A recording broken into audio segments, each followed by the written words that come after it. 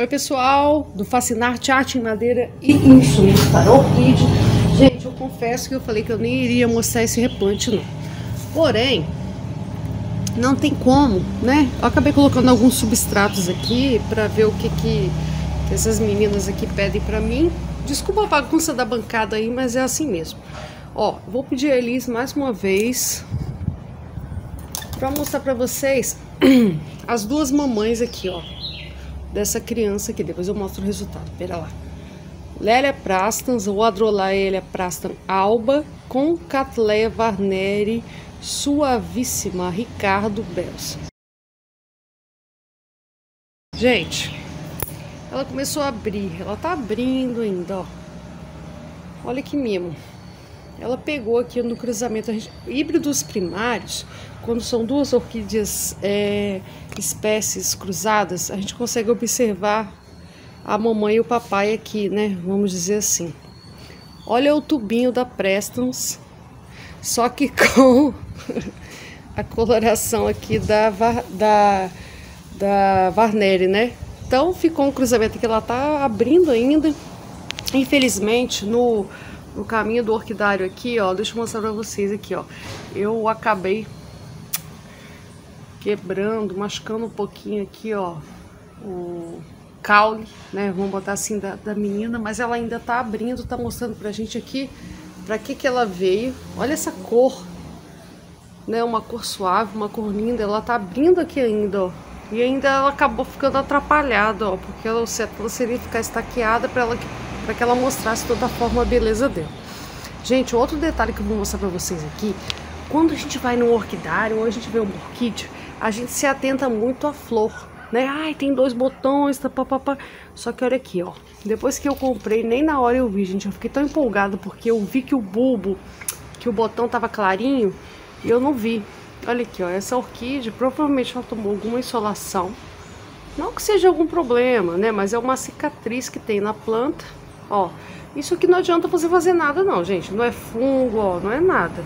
Ela simplesmente tomou algum fungicida ou alguma insolação e acabou marcando um pouquinho a folhinha dela. Então vai ficar marcado, assim como uma cicatriz, ó, que a gente tem na pele. Ó, essa cicatriz aqui eu posso passar remédio, posso fazer o que quiser, que não adianta que ela não sai, né? Então a orquídea também é assim. Ela nos presenteou com essa linda floração que está abrindo. Uma coloração que eu diria... Ai, gente, eu não sei se dá pra vocês perceberem aí. Um concolor, que dá pra ver certamente o cruzamento da Warneri com a Praestans ou Praestans. Cada um chamou de um jeito. E realmente... essa veio pra ficar. Olha. Como não amar, né? Eu nem iria gravar esse replante não, mas eu vou gravar pra vocês sim. Então, tô aqui com algumas disponibilidades, porque eu vou soltar aqui a criança pra ver. Eu acho que tem duas mudas, ou então ela cresceu bastante aqui. Deixa eu virar a câmera pra vocês, porque o que interessa pra vocês é a visualização. Gente, orquídea, ela é assim, ela é tão preciosa que ela requer um pouquinho de estudo nosso mesmo, tá? Procure estudar um pouquinho da orquídea, conhecer. Com certeza na cidade que você mora existe algum grupo de orquidofilia. Procura aí, pesquisa. A internet ela traz muitos dados pra gente do cultivo, tá? Ó, olha aqui, quando a gente compra em orquidário comercial, ele vai sempre usar um substrato que é mais em conta para ele. Então a gente tem aqui isopor e um pouquinho de pinos e carvão. A gente vai tirar esse substrato aqui e vai adequar ao nosso cultivo. Não são duas mudas não, gente, é porque ela deu duas frentes, né, vamos dizer assim. Legal. Então a gente vai aqui agora escolher para ela uma casinha, vamos dizer assim, uma casinha legal, que ela possa desenvolver no nosso cultivo. Então quando você compra um cultivo comercial, geralmente Phalaenopsis, ela vem com muito esfagno, né? Você vai limpar ela, você vai cuidar e vai colocar ela para ser sua. Quando eu comprei ela era do orquidário. agora ela é minha, né? Eu achei, pessoal, que elas eram duas mudas, mas até então não. Aqui, ó, tá vendo? Ela tá quebrada, ó. Ela voltou pra cá. Ô, minha filha, vem pra cá, filha. Eu acabei quebrando ela na viagem mesmo, de trazer do orquidário pra casa. Na verdade, ela quebrou lá no orquidário, né? Mas eu tinha gostado da plantinha e aí eu acabei trazendo. Ai, fica aqui, neném. Isso. A gente vai tentar fazer um replante aqui para poder aproveitar a floração. Lembrando, quando você cultiva, gente, você não cultiva a flor, você cultiva o vegetal, tá? E a flor é uma consequência aí do seu plantio. Então, eu iria usar, ó, eu tinha até feito aqui um arranjo com cachepot redondo, um toquinho de Sansão do Campo, ó. Mas não vou usar esse aqui não, porque ela já, eu achei que seriam duas, mas ela falou pra mim que ela é só uma. Eu vou usar um cachepot mesmo. Um cachepot quadrado. Vou colocar ela aqui dentro. Duas frentes lindas.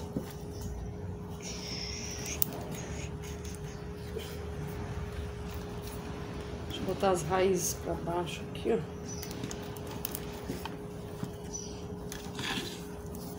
Deixa eu levantar aqui pra vocês. Aí. Ali a gente tem caixa que eu tô embalando, gente. Vocês vão tentando acompanhar aí. Deixa eu ver se vocês estão visualizando. Aqui, aqui, aqui. Então, ó.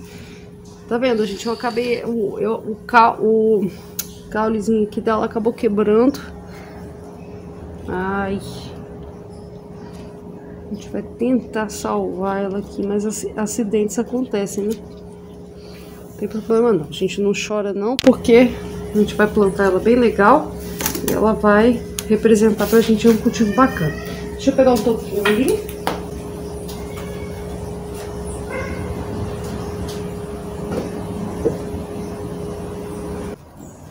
Aí, pessoal, ó, acabei de lascar um toquinho ali. Só para utilizar mesmo para base de fixação. Vou colocar embaixo aqui para fixar essa menina. Já que ela tem duas frentes.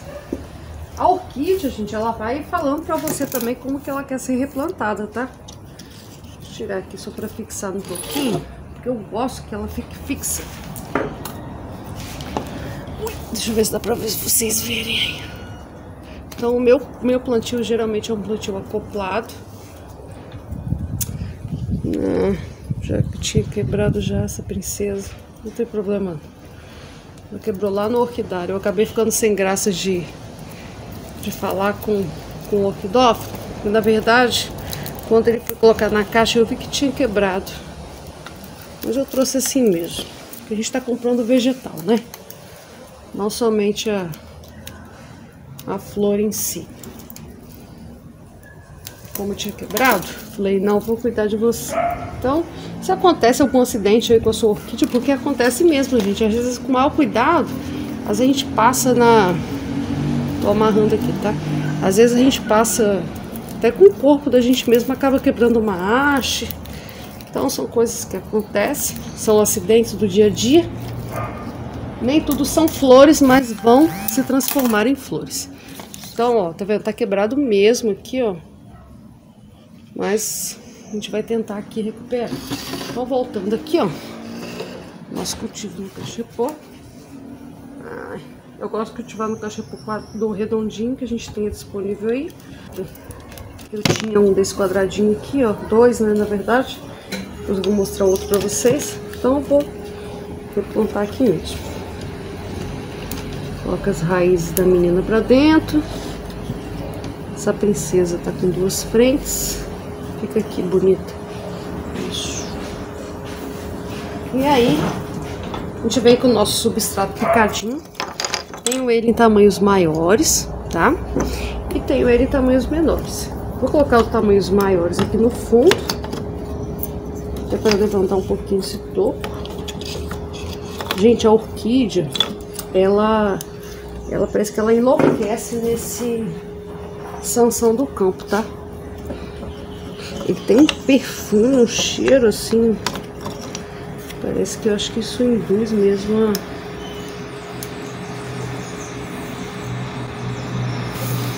Parece que induz a brotação dela. Eu tenho uma cliente do Rio Grande do Sul, ela compra muito substrato com a gente. E ela falou que lá no Rio Grande do Sul não tem.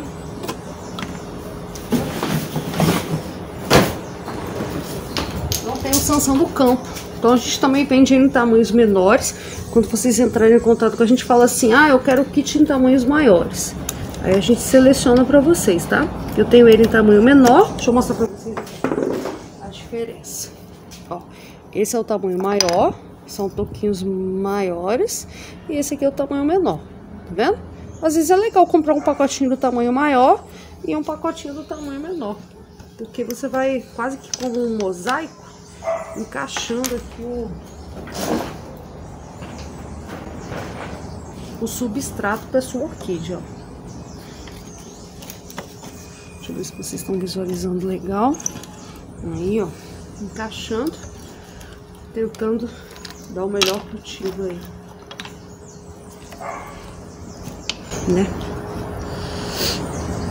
Ô, criança, sua haste quebrou, né? Vou tentar amarrar uma cordinha aqui. Ver se vocês conseguem ver aqui, ó. Só pra ela não soltar. Isso aqui não foi eu que quebrei, a gente foi lá no orquidário mesmo. A gente vai tentar, só pra deixar a floração dela aí aparecer. Aqui é muito tchutchuca. Ó. Aê, pronto. Fica aí, neném. Vamos lá. Os toquinhos maiores, então, tô utilizando, tá vendo? Como se fossem pedaços mesmo. Um substrato maior. Tudo depende do plantio, gente. Se a planta tá maior, se ela é um seedling, né? O legal é você ter um substrato disponível aí para poder fazer o replante da sua menina. Vou botar um pouquinho de brita. Ó, brita de construção mesmo, ó. Só para fixar. Eu gosto da brita porque ela ajuda a firmar. E ela é um substrato muito bem drenado.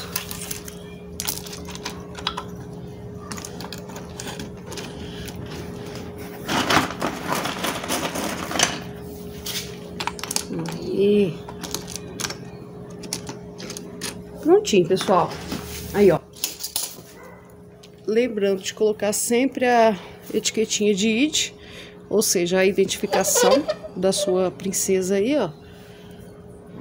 Se você vai deixar sua orquídea na bancada, depois aqui eu vou acoplar o araminho para que ela fique penduradinha. Ó, infelizmente a haste, deixa eu mostrar para vocês de novo, ela quebrou. Então quando você comprar sua orquídea também, observe o vegetal, ó. Como eu mostrei para vocês, ele estava aqui um pouquinho queimado, mas ela me encantou realmente pelo botãozinho. Ela já mostrou aqui aqui ela vinha, né? Eu fiquei encantada com a coloração, ó. Muito bonito. Acabou quebrando aqui, mesmo assim, ó. Olha lá, que tá quebrado, tá vendo? Mesmo assim, ela ainda tá abrindo. Mas a próxima floração a gente vai apreciar essa princesa aqui. Fica um replante aí pra vocês, ó. Com os nossos toquinhos maiores. Geralmente catileias grandes que vocês vão replantar maior. Depois eu vou colocar o ganchinho, que é o meu substrato, o meu plantio, o meu cultivo. Ele é pendurado. Mais uma menininha aí que vai pro nosso orquidário. Apesar de estar com a folhinha machucadinha aqui, ó. Foi alguma adubação. Isso aqui, gente, não adianta fazer nada não, tá? Você vê que a planta tá saudável. Como eu falei, como deu o exemplo, é como se fosse mesmo uma cicatriz da nossa pele, tá? Ela tem marcas aí, ó. Ela vai acabar de abrir. Princesa quebrou, né? Esse tubinho aqui, ó, me encantou, olha. Quem gostou aí, deixa seu like. E deixa eu mostrar pra vocês aqui, gente. Vocês estão vendo a bagunça lá, ó. No fundo. Que é o local de trabalho. Vou mostrar o dia a dia mesmo aí, né? Como são as coisas. E aqui, gente, eu vou fazer um plantio acoplado pra vocês. Ó. Não repara a bagunça no fundo, né, gente? Madeira pra tudo quanto é lado. Ó, gente, é o mesmo cachepô, só que ele é muito alto. Então, o que que eu fiz aqui, ó? Eu retirei 3 madeirinhas dele pra ele ficar um pouquinho mais baixinho, tá? E aí você vai cultivar o seu cultivo. Aqui, ó, como eu já falei pra vocês, orquidário. Ó, a planta veio. Essa aqui é uma valqueriana, é um cruzamento de Tóquio, cobiçada com Dona Terezinha, com rosada. E aí, ela já apresenta, é uma semi-alba, que apresenta 2 botõezinhos aqui, ó, com cultivo na jangadinha de café. Como essa princesa tá em floração, tá com um botãozinho para florescer aqui. Eu não sou fã da jangada de café, porque eu já falei que ela acaba deteriorando muito rápido. Porém, eu vou adequar ela ao meu cultivo e vou colocar o meu substrato aqui, ó. Então, ela vem na jangadinha de café, de um orquidário. Ui. Tá vendo? O orquidário, gente, ele não pode ficar gastando com substrato, ó. Tá enraizado. Ele também utiliza esse fitilho que eu utilizo aqui, ó. Que eu falei que com o tempo ele deteriora, ó, tá vendo? Ele vai derretendo e fica só a planta enraizada aí. Então, eu vou fazer um cultivo acoplado, utilizando aqui o Cachepot. Ó, gente, traseira da orquídea, frente da orquídea. Tanto que tá com botão, né? Quer dizer que ela vai crescer pra frente. Então, a gente tenta acoplar ela aqui, ó, no máximo da traseira do Cachepot aqui, ó, para que ela possa crescer, ó, utilizando todo esse espaço aqui, tá vendo? Ó, o botãozinho. Então, coloquei ela aqui para ela não sofrer muitos danos. Não gosto desse substrato, já falei para vocês. Mas vou utilizar só para não machucar ela. Deixa eu ver se dá para vocês verem. E agora, vou utilizar um produto nobre aqui, ó. O nosso substrato picadinho. Super drenado. A orquídea vai enraizar nele. Por mais que o outro substrato aqui seja ruim, ao crescer, ela vai vindo pro Sansão aqui, ó, picadinho.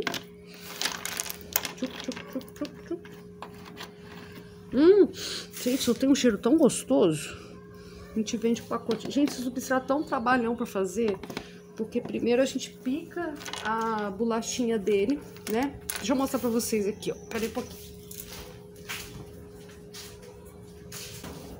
Olha só, gente, esse é o Sansão do campo, é a madeira, né? Então a gente corta em bolachinhas, depois a gente pega o facão e vai picando, ó, um por um. Então ele vai ficando esse substrato aqui, ó, limpinho, né, pra vocês. Então é um substrato artesanal, feito assim mesmo pra um cultivo especial.